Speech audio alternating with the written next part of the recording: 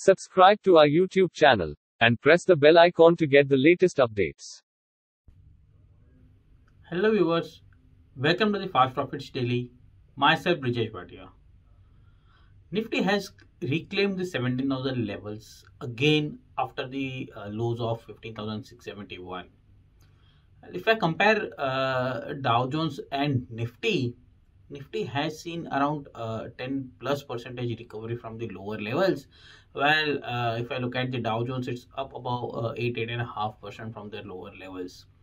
So here the Indian markets are very outperforming against the US markets, and not only Indian markets. If I look at most of the Asian markets, they are coming back very strongly, and the technical structure indicates that Asian markets are ready to go higher and outperform against the American and European markets. So let's look at the chart by chart what the most of the indices are indicating. So let's start with the Dow Jones, which is being followed globally.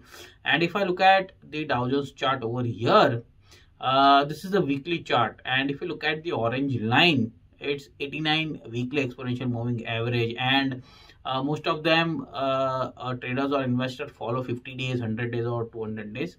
I follow 89 days on Dow Jones as well as Indian markets, because on a weekly scale of 89, it takes a huge support and tends out to be a extraordinary momentum as the trend setups. 89 also comes as, if I look at the weekly scale, it comes to around 1.61% of the weekly. So generally we have 52 weeks in a year. If I look at the 1.618 years, so it's less than 2 years, and it also plays a key important role. So that's the reason I take 89 as a weekly exponential moving average. Now, if you look at the momentum over here, it took support right at 89 week exponential moving average. It formed bullish harmonic AB equal to CD. And importantly, if you look at the candlestick pattern, the hammer candle was formed right at around 89 exponential moving average with bullish AB equal to CD harmonic pattern. Since the hammer, 2 weeks went into the consolidation, and the last week we saw a huge comeback by the Dow Jones. Look at the follow-up candle, which was very bullish. So Dow Jones again being followed globally is indicating a bullish structure over here. Let's move on to the Asian indices and start with Japan, the Nikkei 225 index.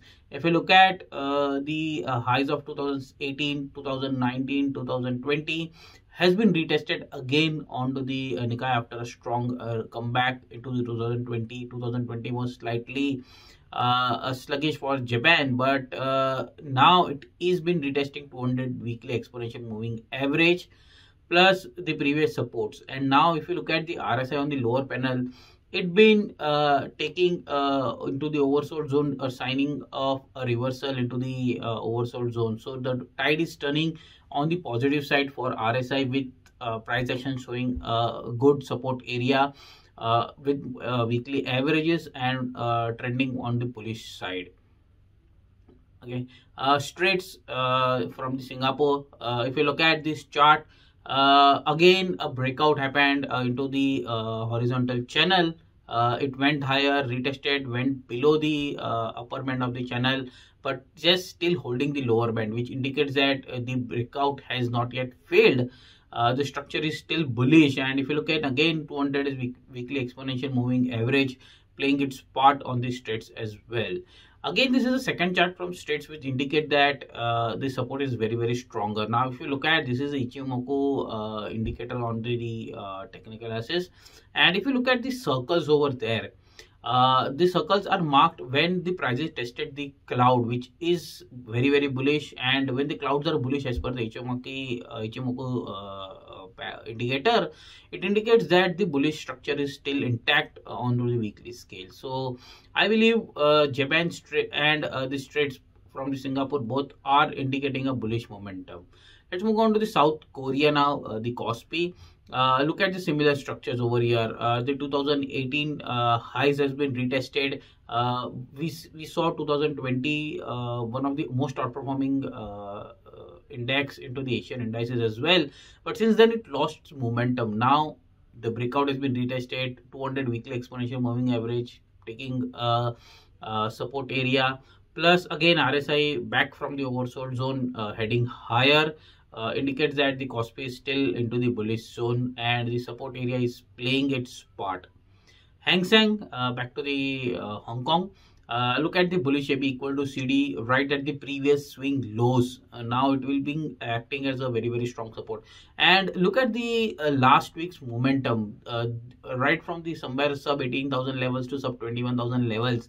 A V-shaped recovery, and since 2000, I guess, even not in 2020, we saw such kind of momentum coming on a weekly scale from the Hang Seng. But again, there are geopolitical news or something else. But looking at the technical structure, I believe the reversal is very crucial, and it indicates the momentum is into the bull's court. Okay, coming on to our domestic, the Desi index, which is the Nifty. Look at the Nifty. This is the weekly scale, right at 89 weekly moving average. We saw bullish engulfing, taking its on the candlestick structure, indicates that the momentum is still onto the bullish side.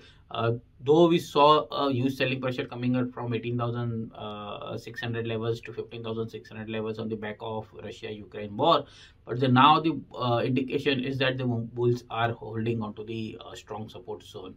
Second, if I look at the daily chart over here on your screen, we broke out the falling channel structure. The gap has been taken out. Okay, it's been a slight resistance where the Nifty has been resisting at 61.8% Fibonacci retracement of 18,350 to 15,671, formed bearish engulfing, but the structure of bullish head and shoulder plus the channel breakout plus the gap area indicates that the bulls are still in control. In case you're not following me on Telegram channel, do follow me there, because I share the Nifty charts regularly over there, or the indices charts where I think the opportunity is there. I have posted the Nifty hourly chart, which highlights that the structure is very bullish as of now onto the Nifty, and dip is an opportunity for a traders to accumulate the outperforming stocks, and I'm expecting Nifty to head higher again, because looking at the weekly and daily scales, the setups are very strong, and Asia indices outperforming again is an opportunity for Nifty, and Nifty is one of the leader into the Asian indices, indicates that the momentum is very stronger. One chart I want to show you over here is the Sensex versus MSCI Emerging Market Index. Now, if you look at India, as I said, India has been outperforming by a huge margin against the emerging markets fund. Now, if you look at the box breakouts happening, and Sensex is being outperforming against the emerging market, we have somewhere around 12% weightage of the India into the emerging market index, and is still being hugely outperforming. So as I said, Asia is one of the leading indices. Nifty is gaining a strong upside momentum. Other Asian indices are back from the support zone. Our 200 weekly exponential moving average, they are coming back very strongly, which could see Asian indices or Asian markets heading higher and may outperform against the US and European markets. So stay long onto the Asian markets. Use the dips as an opportunity to go long into the markets, and follow me on the Telegram channel, where I post charts regularly on the Nifty or indices or any sectoral play which comes regularly as an opportunity, so that as a trader or as an investor, you can follow such kind of stocks. Signing off, Brijesh Bhatia.